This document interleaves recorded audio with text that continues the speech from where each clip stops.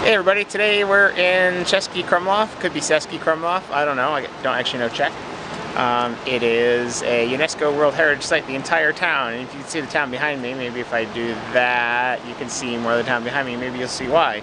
There's a river that runs through it kind of in an S-curve, and all these people rent rafts, and they go down these like rafting things, like a real-life Disney World rapids ride or something. It's pretty neat.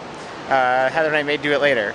We're up here at the top of the town at the Krumlov Castle, and you know, we didn't go into the castle because it was like 20-30 bucks to go into the castle, and then it's money to go into a castle museum. We learned our lesson at Prague Castle. We decided not to go into the castle. So we've eaten some food. We went and ate in a place called the Catacombs last night, which you actually have to go down these scary spiral steps in your underground restaurant, and they served me way too much food. The only reason we ate there is because it was the only place open till midnight.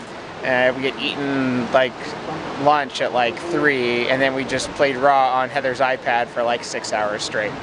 So that's what we get for downloading Raw on an iPad. That's what you go when you go to Europe. That's what you should do, is play board games on an iPad.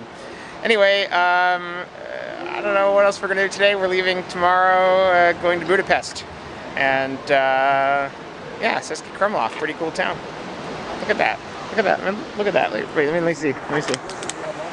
See, look. There's like a spire there, and there's like a big church, and you look down there, and there's the river rapids I was talking about. That's the river. You can actually hear them.